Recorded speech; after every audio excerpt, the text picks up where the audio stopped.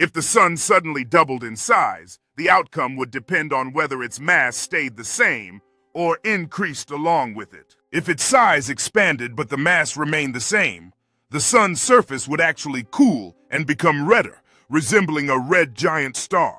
Earth would receive less heat, plunging global temperatures and possibly freezing oceans, while ecosystems collapsed. On the other hand, if the sun doubled in both size and mass, the consequences would be far more catastrophic. The increased gravitational pull could drag Earth into a tighter orbit, or even pull it into the sun, while the intense radiation and heat would boil away our oceans, strip the atmosphere, and turn the planet into a lifeless, charred rock.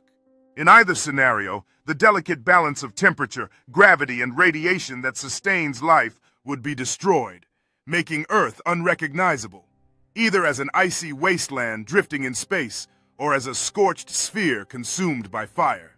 The change would also ripple through the solar system, altering the orbits of other planets, destabilizing asteroid belts, and possibly triggering collisions on a cosmic scale.